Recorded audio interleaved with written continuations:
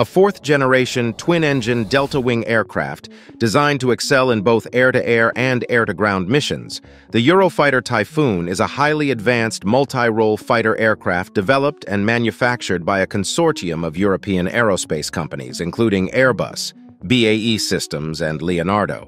The Typhoon has a sleek and aerodynamically optimized design, isn't it? Then, of all the fighter jets currently available, the Typhoon is one of them that still uses delta wings.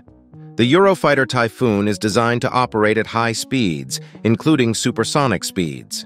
The delta wing helps to enhance the aircraft's supersonic performance by reducing drag and delaying the onset of compressibility effects, such as shockwaves. This enables the Typhoon to maintain high speeds efficiently.